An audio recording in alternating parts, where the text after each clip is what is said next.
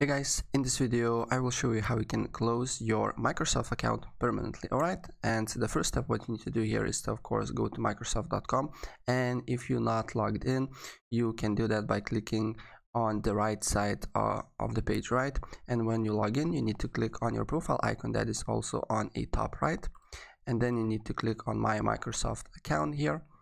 Then you will be redirected to another page where basically you need to click on the button that says my info.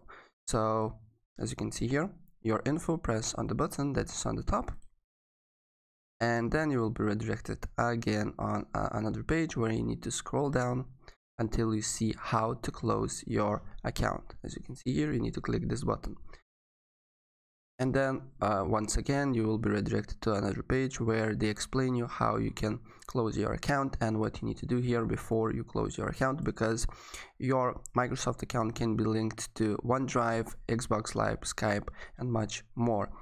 And then what you need to do here is to also scroll down until you see go to close account. Press on go to close account, and again you will be redirected to another page where they explain you that your basically mail is ready to close, and basically what you need to do here to close your account, and then press next. And here you have a lot of tabs that you need to basically select them manually. And to close your account,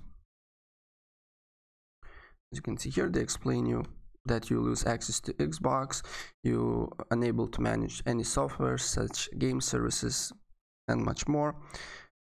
And once you basically tick down all the boxes, you need to select the reason, and when you select the reason you can basically mark account for closure, and Microsoft will close your account permanently in 60 days. Right, so guys, that's pretty much it. If I help you out, please press like button and subscribe for more. Take care, bye.